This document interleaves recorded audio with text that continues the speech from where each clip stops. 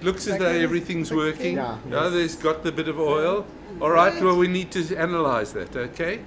I'm surprised that there's so little, but let's check why and find out what the problem is.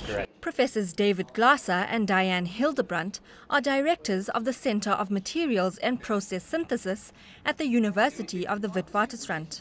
They head the team that refined the Fischer-Tropsch technology. It can now be applied in coal-to-liquid processes at reduced capital and operating costs and decreased carbon dioxide emissions. We're looking at small scale, which means much cheaper. You don't need billions of dollars to get into the market, but maybe millions, and that's more suited to often in developing country economies. It's set up in terms of being robust and simple. You get your efficiency from how you put things together, not from having an extremely high-tech piece of equipment that if it breaks down you can't fix locally and you'd have to ship off somewhere. And it's also particularly suited to developing countries because the way we managed to improve efficiency on our process was to make two products, both fuel and electricity. And in developing countries, they are short of both fuel and electricity. And having one process that supplies both is a huge advantage. And furthermore, what we're able to do is switch the relative proportions of fuel to electricity. The importance of that being that often in developing countries, and for example, South Africa, meeting peak electricity demands is a problem. I mean, we all had the blackouts a few years ago that, on winter evenings when we switch on stoves and heaters, the lights go out all over the city. And if you can have plants that when there's peak demand for electricity can switch to make mainly electricity, and then when the electricity demand drops can switch back to making fuel, you have a technology that's able to balance local electricity demands and therefore help supply infrastructure and a base and help with the peak loads of electricity. It can be used anywhere in the world as long as there's a carbonaceous resource, a fuel source, like it can be used with municipal waste, it can be used with coal, with natural gas, with anything which has a carbonaceous material.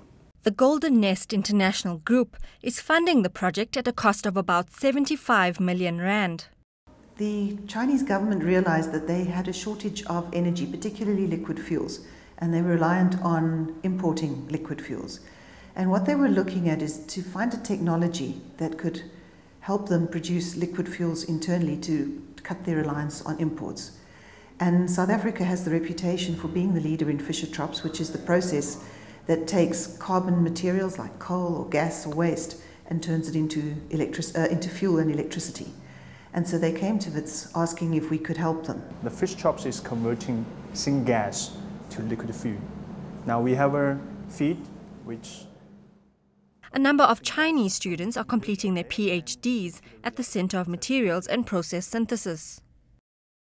Craig Griffiths is one of the South African PhD students who accompanied the team to China for the startup and commissioning of the plant. Basically, the plant is a process where we take synthesis gas. Synthesis gas is a mixture of carbon monoxide and hydrogen, and we run it over a catalyst to produce liquid hydrocarbons. This is a lab scale setup of a system.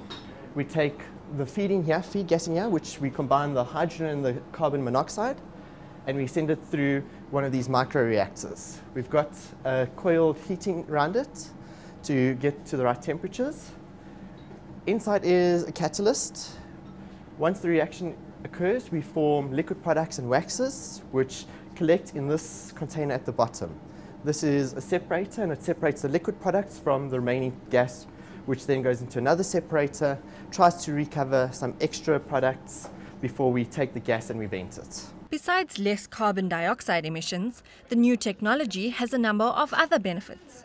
Furthermore, many of these waste materials would otherwise have ended up in the environment as carbon dioxide, but we wouldn't have recovered the energy in them. And so we would have produced the carbon dioxide and wasted the energy. With this process, we're able to recover the energy that was stored in the material and turn it into something useful along the way, which is why it's a benefit to the environment. Which brings us to phase 2 of the project. Okay, well, one of the big problems with Fischer-Tropsch technology is you produce quite a lot of carbon dioxide for every ton of liquid fuel you produce. So the phase 2 of our project is what can we do with this carbon dioxide? Now, one of the big interests is algae to produce biomass. So what we have here is we've got different strands of algae growing. We are looking, at the moment, we're looking at local sources of algae, and we're just trying to see how they grow and what are the important factors, what limits their growth, how does pure carbon dioxide affect their growth, and we're just trying to get a better understanding so that later on we can take an algae plant, put it at the end of our chemical plant and start producing biomass. This biomass is then useful. You can use it as a fish feed and then produce agriculture. You can look at producing biomass for further fuels. The pilot plant has been successful in China, and the team hopes to roll the project out commercially. What we would really like to do is work with a local municipality in South Africa to look at taking waste, that's, you know, the garbage you throw out from your house, sewage and so on, and using that as a source of a feed. Why I believe this is important in the Southern African context is I think our local municipalities often have a problem in capacity in running our sewage plants, running our dumps, and the dumps themselves, I mean, in the end, they often cause problems with our water supplies.